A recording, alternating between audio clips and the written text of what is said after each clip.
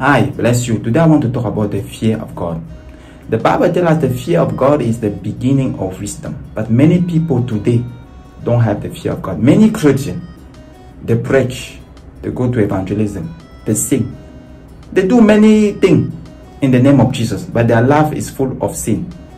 They will tell you Jesus is Lord. Give your life to Jesus. Themselves, they have double life. Brother and sister, the Bible tells us we need to be example. Before you go and say, I want to save somebody, make sure that yourself, you are following Jesus. But the fear of God today have left the heart of many people. People can steal, they can lie, they can have double life.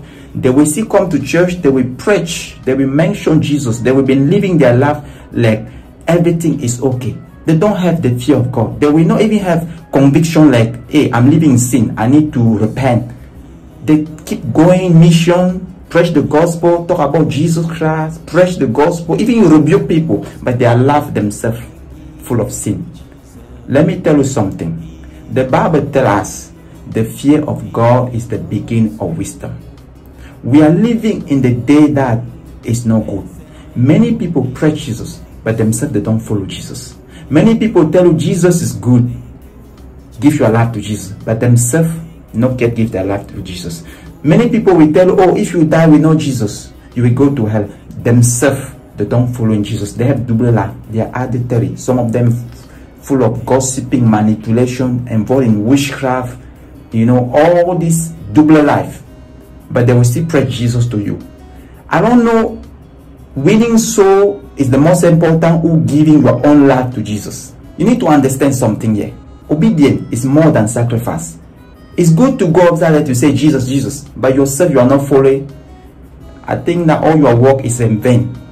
Jesus Christ tell us on that day, many will come and say, Jesus, in your name, I have preached, I have done so many things. Jesus will say, I never know you. The fear of God is the beginning of wisdom. So, surrender to Jesus. Humble yourself. Allow Jesus Christ to change you, to transform you. Before you go upside there and say, Jesus, Jesus, Jesus. Because you're preaching Jesus, but you have double life. You are living in the adultery. You are lying. You are gossiping. You are manipulating people. You have so many illegal things that you are doing in secret. Let me tell you, God sees all these things. And the day of judgment, this will find you. The Bible tells us on that day, many will say, Lord Jesus, in your name we have done so many mighty work. The Lord Jesus said, I never know you. Depart from me, you evil. Because you do so many mighty work in the name of Jesus, but yourself, you have double life. I hope this video will help you. Not just think about saving people, think also about your life. Not just talk about evangelism, preaching, go to mission, but think also about be honest, be example, be the feet of Jesus, be the tongue of Jesus, follow Jesus. Okay, not just talk about Jesus, Jesus, Jesus, Jesus, but at the same time you forget about yourself. No, save yourself first. The Bible tells us remove first what is inside your eye, so you can see clear, and then you can help your friend. You're going to the street preaching the gospel and say, repent. Give your life to Jesus, but yourself, you are not going to give your life to Jesus. You say, oh, adultery is wrong, but yourself, you are living into adultery. You say stealing is wrong, but you are stealing. You smoke drug is wrong, but yourself, you are doing, you are selling. Manipulating, cheating is wrong, but you are doing all these things. Let me tell you something. It's better to pray, ask God to help you. Okay? Go close to Jesus. And this way, when God will sanctify you, God will use you as an example. Like when people see you, they will see Jesus. They will say, I see something in you. I have seen change. I have seen that, you know, you are not like before. You know, I know you before, but right now, I can see Jesus. They will come to Jesus, not because you speak a lot, but because they see your life, they see the transformation. But many Christians today, they speak, but their life is, there's nothing there. That's why there's no change. We have many Christians, pastor, bishop, prophet, you know, a lot of people upside there. They will be mentioning Jesus every single day, but they are life full of sin. If you don't repent, This world will find you. Jesus said, on that day, many will say, Jesus, in your name we have done so many mighty works. Jesus said, I never know you. Depart from me. Because you say Jesus, you go street to street to share the gospel. You travel, you go to mission to share the gospel. Different country. They see you as a good person, but you have double life.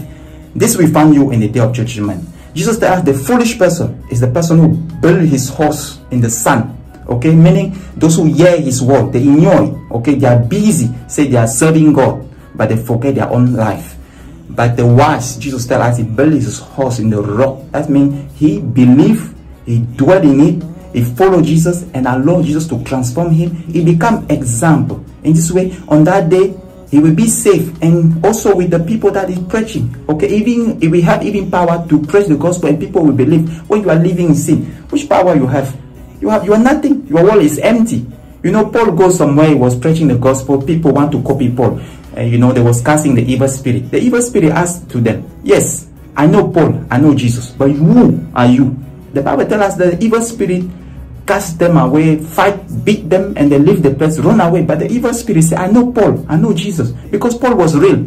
So when you are not real, all these things you are saying, evangelism, preaching the gospel, preaching in the church, go to me, it's empty. There's nothing there. You are weak. Your word have no power because you are fake. So repent. The Bible tells us the fear of God is the beginning of wisdom. May this video help you. I'm not sharing this video to condemn you, but I'm telling you, watch, make sure that you are following Jesus. Okay? Jesus is the way, the truth, and love. May God bless you.